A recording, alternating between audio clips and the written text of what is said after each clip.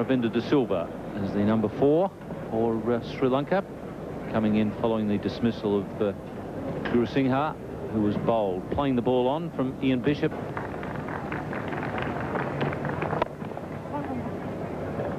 Aravinda de Silva off the mark.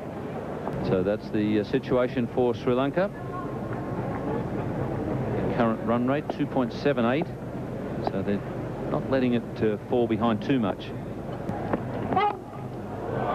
Again, no ball, and to make it even worse, it's a no ball down the leg side, which has gone for 4.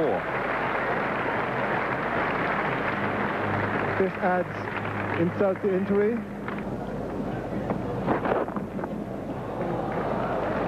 Campbell is the fielder. He's done well. Trouble. Well, now, real problems there. He's dropped his bat, and even if he hadn't dropped it, he was going to be struggling.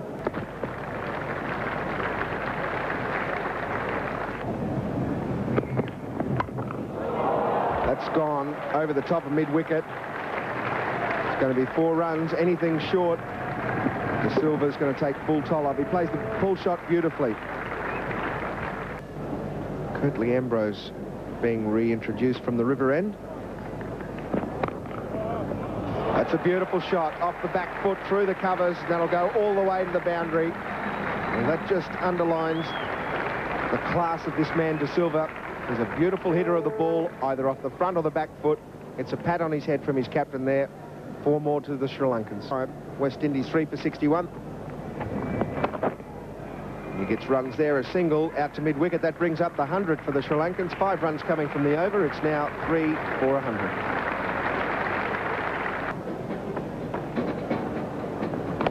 Oh, he's got him. Yes, he's caught behind. Big nick on that one, trying to force it away on the offside. De Silva is out for 46 off 60 balls. That's a very important wicket to the West Indies. It may be just a little bit late, but they needed it.